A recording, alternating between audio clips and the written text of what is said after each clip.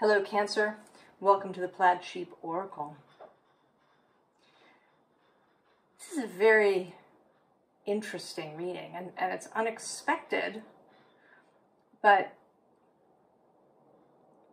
I suppose not entirely unexpected. And I think that although it is your reading, Cancer, that it probably applies to most of the collective.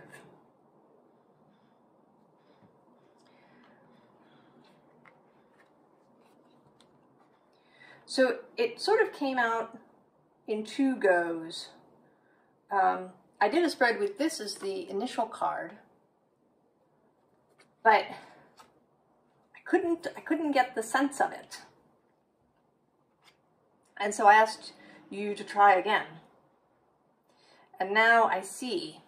So the two cards here are this life breath and then the vampire. And not even so much the vampire as this figure behind. So this juxtaposition, these kind of opposites, right? If the vampire is undead, and then we have this life breath card.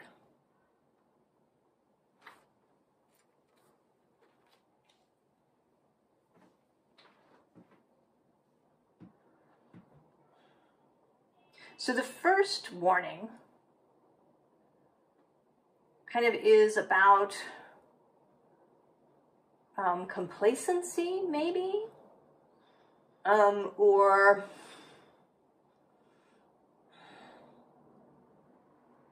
allowing oneself to be stopped.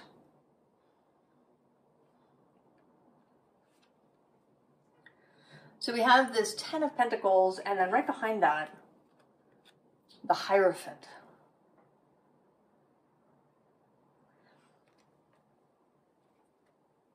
So being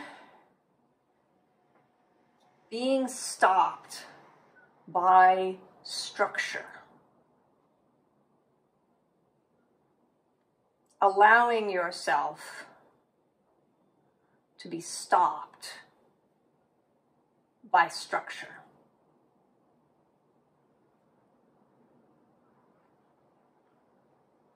It may be societal rules, perhaps.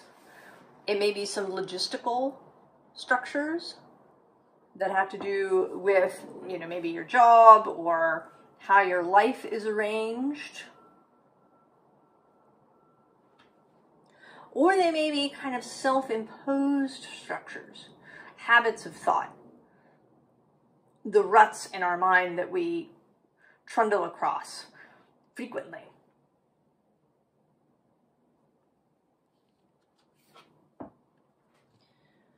So there's this hanged man, right, being held up by, right, this is a little bit of the complacency or the, you know, getting kind of lost in contemplation, lost in too much spiritual activity, you know, meditating for hours and hours a day. At the bottom of the deck is this King of Swords, right? This mental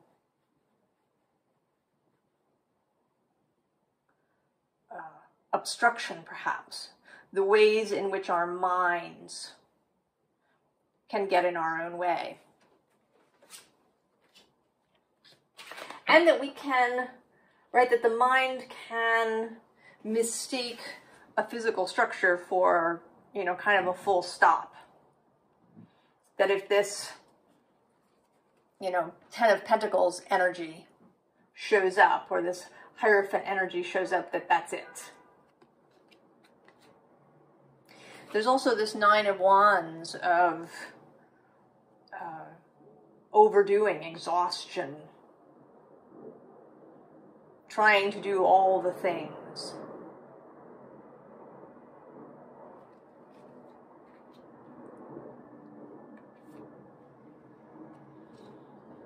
right? With the world trying to be all the things.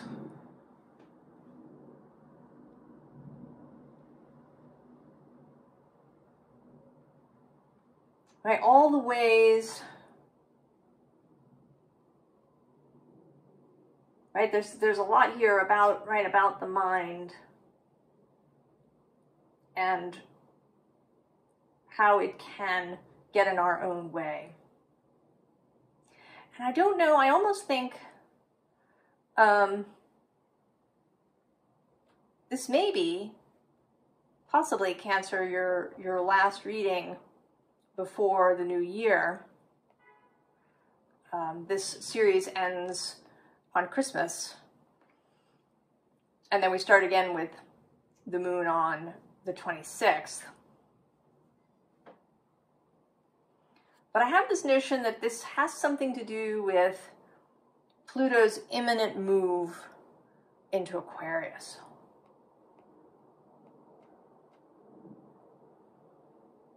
On January 20th. And that this is kind of a heads up.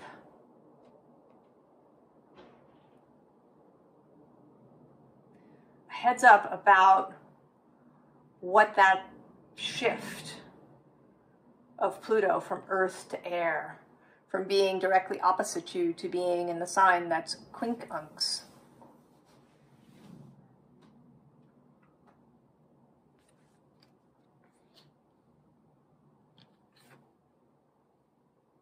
Because then we have the Two of Swords, indecision.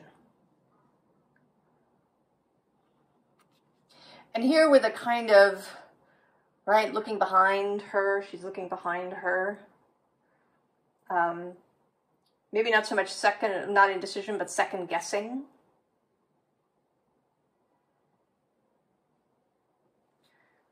So all the ways, right? Allowing structure to stop you.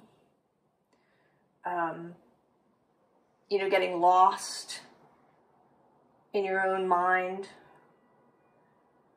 in contemplation and practices, so kind of doing nothing. Exhaustion with the Nine of Wands, a feeling of hopelessness, a feeling of having to shoulder the whole burden with the world, and then perhaps indecision or second guessing with this Two of Swords.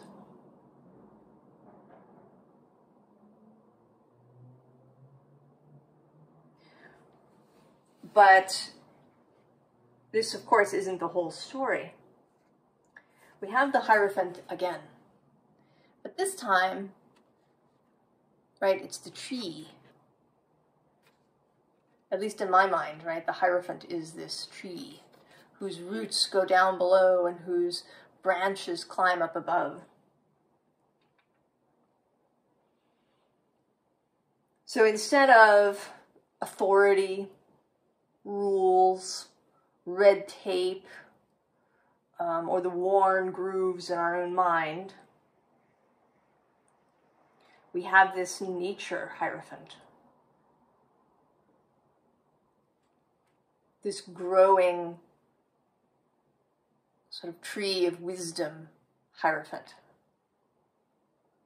that is always available to you. And here the two below cards are the Elder of Water and the Elder of Fire. These sit in the king position in this deck. So full mastery of these elements in a wisdom way, in a natural world way.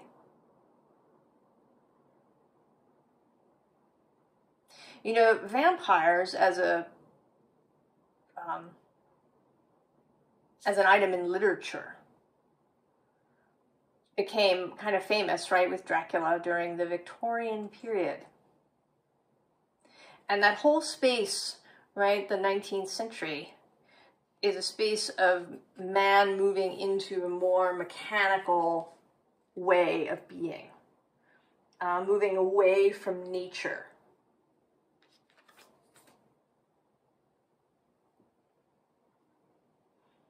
And with this vampire kind of, I mean, right, Dracula was a symbol, right, of Victorian repression, but also this idea of the animal self that can get dislocated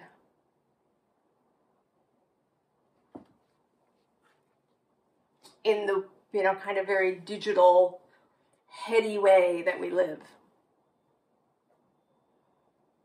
And where there's this, I don't want to call it a danger, there's a possibility, right, of getting caught up in all of these mental patterns.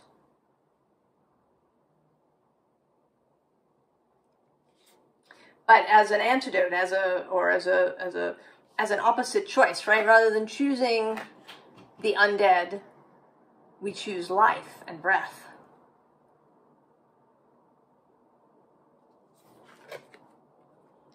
So the Night of Water. Spreading the love. So whereas the Hanged Man, right, is a very solitary kind of spiritual pursuit, this Night of Water is about sharing the song.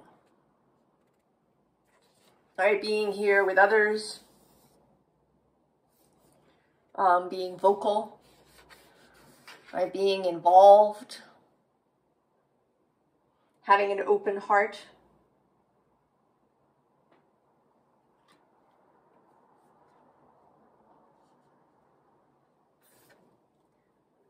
Right, and so if we find ourselves in this Eight of Air space,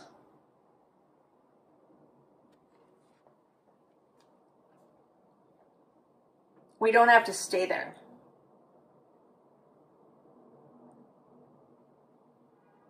Right? Her wings are not actually cocooned. Right? She could lift off from there. We don't have to stay there.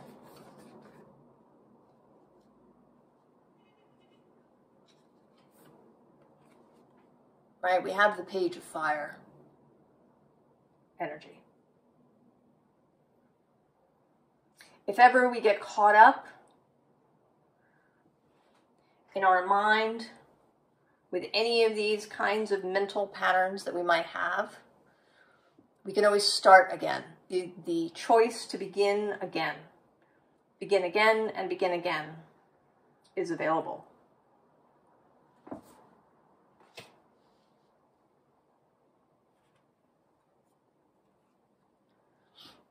And with this Journey card, there's also a suggestion, an invitation to really focus on the body. To think of our body as our, right, as a friend, as a companion, as our consort, as Clarissa Pinkola Estes calls it. That we are together. We have that body, nature connected self. If we get up in our heads about stuff.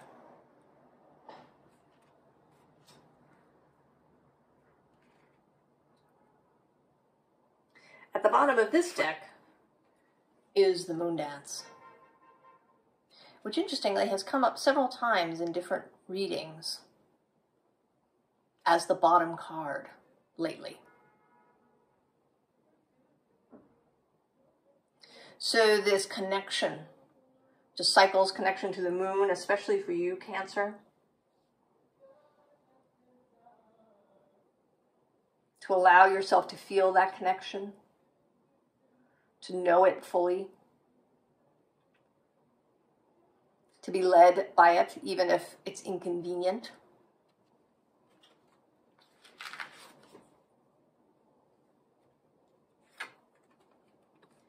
Change of seasons. there is change.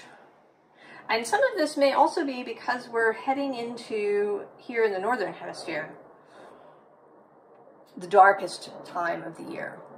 And although this is a turning point, and will start to get lighter and lighter after the solstice, there is still a long period where the days are quite short and where the sun doesn't get very high up in the sky. And that the possibilities of depression or anxiety are heightened. But it's only a temporary situation.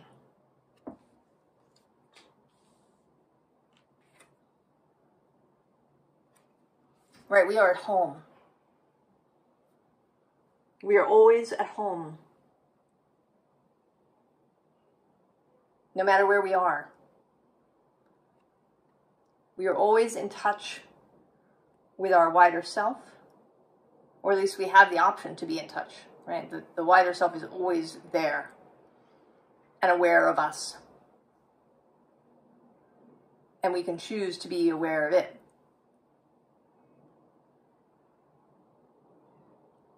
And also, we are always at home on the earth.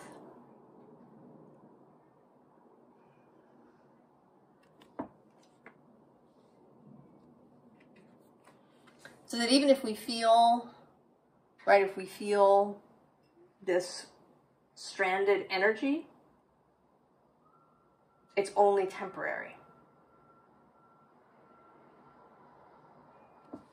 So really there's some, I don't know, I feel like there must be some challenge that's coming. If it's not Pluto's move, maybe for some of you it's a personal transit. Might have something to do with, if you're watching this now, with Mercury's retrograde, partly through Capricorn across the way from you.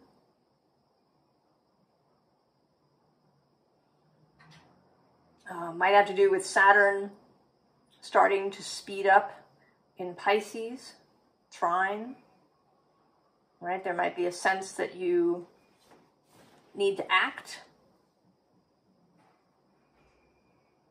Not long from now, Mars will move into Capricorn across the way from you next month sometime. And that may also, you may feel pressure then to move, to act, to do something.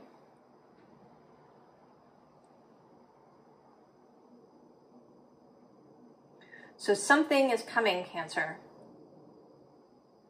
that is going to apply pressure. And there may be a temptation to slip back into old patterns, to perseverate, to get lost in your head. And this is an invitation to step out of that, to be aware that it might happen. And then to turn your face in a different direction.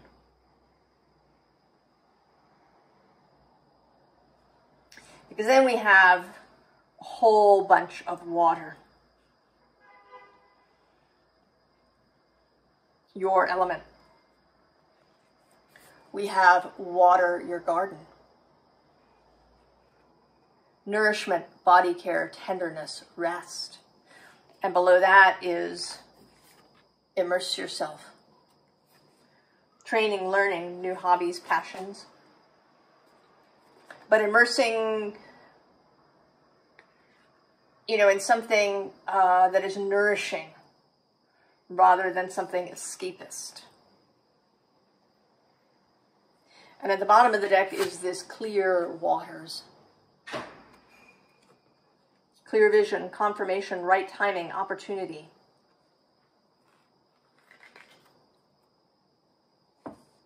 So this is all your energy, all of the things that are available to you.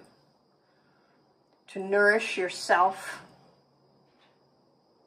It is another thing that comes up in my mind is that we are, right, it is the holiday season. And there may be a lot of obligations you know, events that you've been invited to, family that you need to go see, you know, presents to buy, cookies to bake, all of these things that can give Cancer so much pleasure to give and to nourish others. But maybe be careful that you don't do it at your own expense.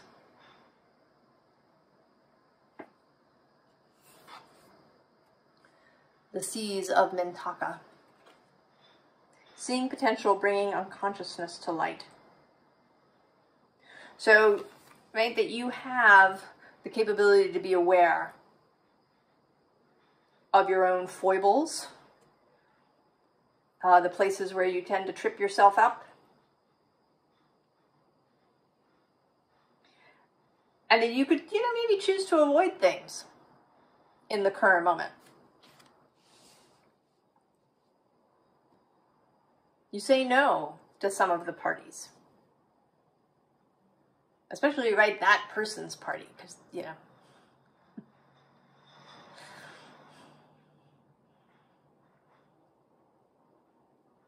You know, or instead of a whole week with your family, you only spend 2 or 3 days.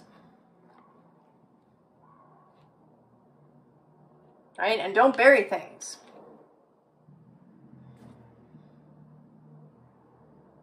Don't just, right, cover it up to get through the holiday. Right? Because then we have beneath the surface. What's really driving you? True motives. Breaking free. So why are you giving gifts to those people? I know, it's a little bit late. We're almost to Christmas. You've probably bought most of your gifts. But why do you do it?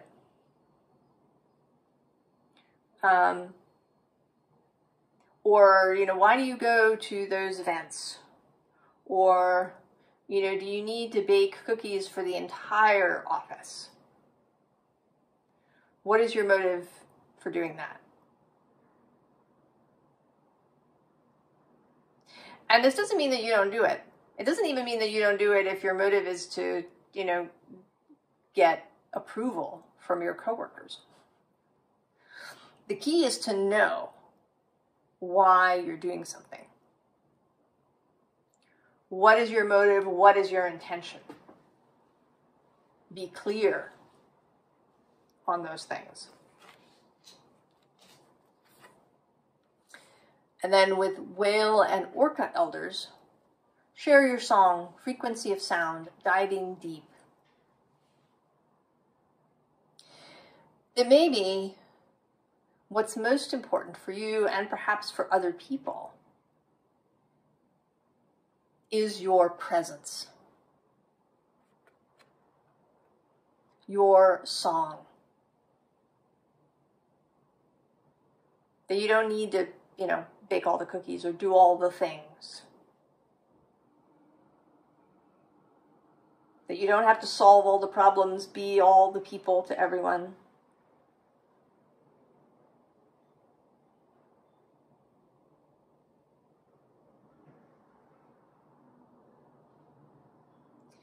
You can just be there as yourself.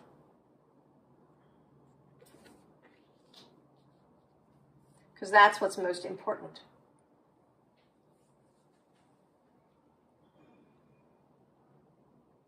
Advice. We've already had some, but with this Ace of Discs and the Fool right underneath, how do you enter into new things? And maybe this is coming up because of this whole idea of the new year and resolutions.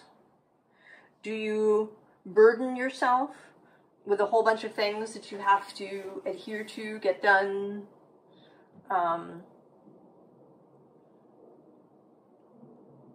in this new year, all the ways that you're just going to be better? Or can you embrace the new year with this Fool energy? Without needing, you know, to make lots of resolutions without needing to do all the things. Because there is something, this card,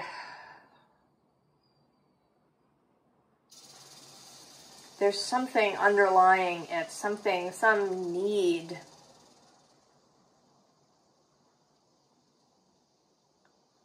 Some longing, yearning, need that has been unfulfilled. And then maybe you do all the things trying to fill that need. But, right, you're not going to find it in those places.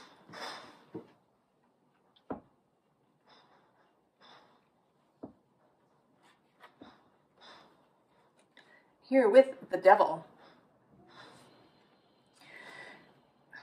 The devil as advice. The devil as the great adversary to the status quo.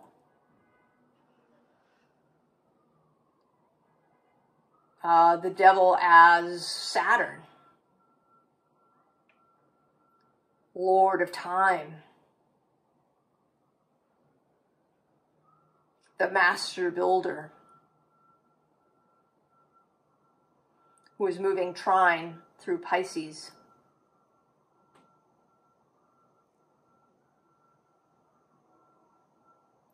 Choosing to do things differently, choosing perhaps to put yourself first.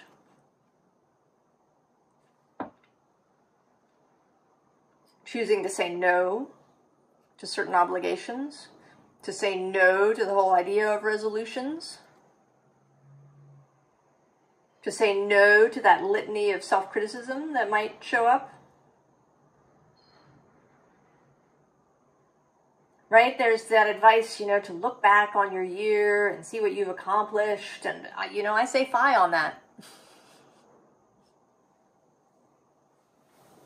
Forget it. Who cares? You did stuff. And hopefully you had fun doing some of it. But that's done. Let's talk about the now. Let's not do an autopsy of the past year.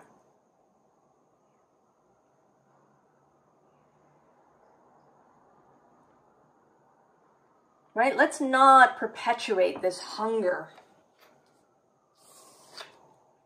4 cups luxury. Let's luxuriate.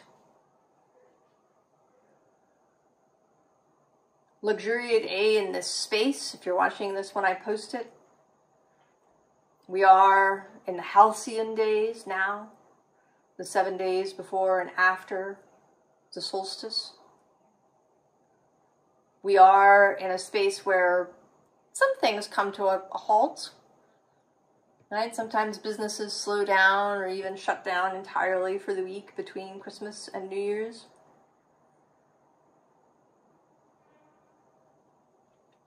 Things tend to be slow in a work way for many people. It is winter time here in the Northern Hemisphere. So there's space. Luxuriate in the space.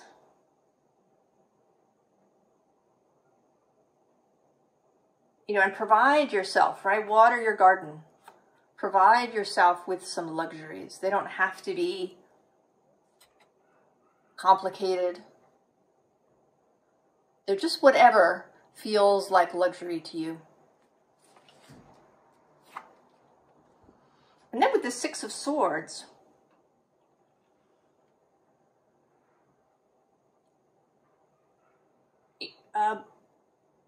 you know, have a look at your mind, where your mind is going, what is it doing? And this says science here, which I almost want to say that maybe this is a time to conduct some experiments. You know what happens if I think positive thoughts for the next 2 weeks? What happens if I, buy whatever I want for the next 2 weeks?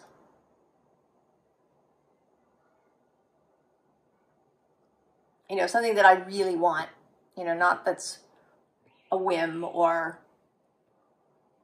just a passing fancy, but, I really love that dress or those shoes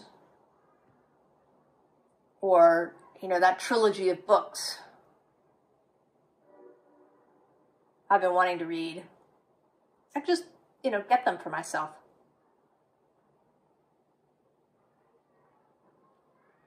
Or I could, I could stop making breakfast for everybody in the house for 2 weeks. Right? Whatever it is. A little experiment. And then 4 of Pentacles, power.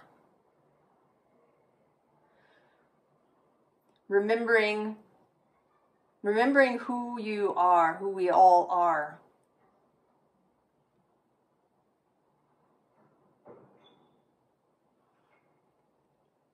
Holding on to the power in your mind.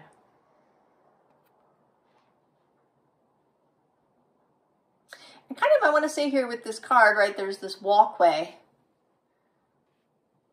Be really discerning about who and what you allow into your, into your castle, into your compound.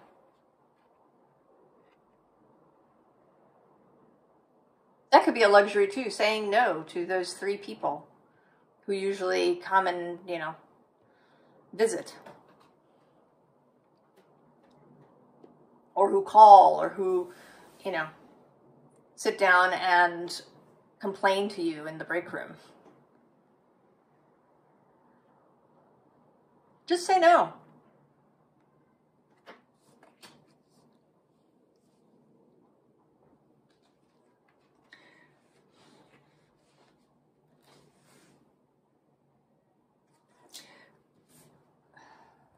So Cancer. I mean, this does feel, it feels a little strange to me. Right, this sense of warning, but perhaps you've really been feeling some sort of weight, some sort of tug to pull you back into a pattern that you've been leaving. And that you just needed this little reminder that you don't have to do it. You can just say no. Right? One of the things about vampire legends is that you have to invite them in. They can't just cross your threshold. You have to invite them in. Don't invite the vampire in, Cancer. Don't let them cross into your space. Whether it's people, or events, or obligations, or your boss saying, hey, can you just stay late on this night? No. The answer is no at this time. We don't know what will happen a month from now. But at this moment, the answer is no.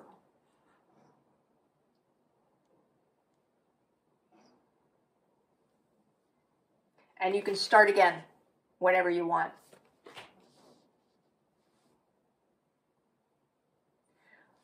Cancer, I definitely wish you all the very, very best. I hope that you find it easier than you expect to just say no.